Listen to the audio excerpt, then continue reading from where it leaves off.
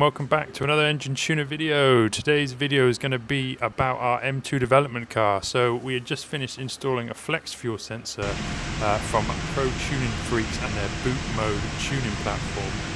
Ethanol has a higher octane rating than petrol as it burns cooler too. This allows the ignition to be advanced without the risk of detonation.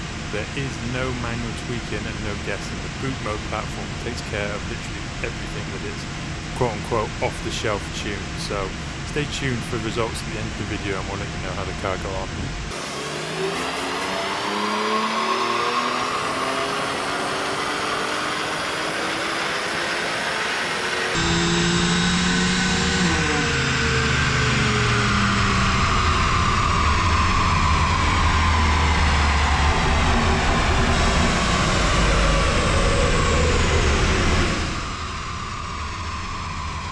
Here are the results. Each time we made a run, we adjusted the ethanol content in the fuel.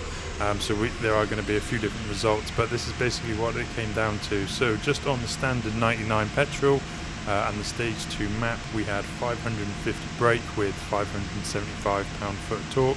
With 30% ethanol on the stage 2 map, bumped up to 570 with 585 pound-foot of torque, and at 50 mix with a stage 2 map, we got 586 brake horsepower with 600 foot-pounds of torque. We found that above 50% the air-fuel mixture started to lean out at the top of the rev range of the engine and made no real additional power.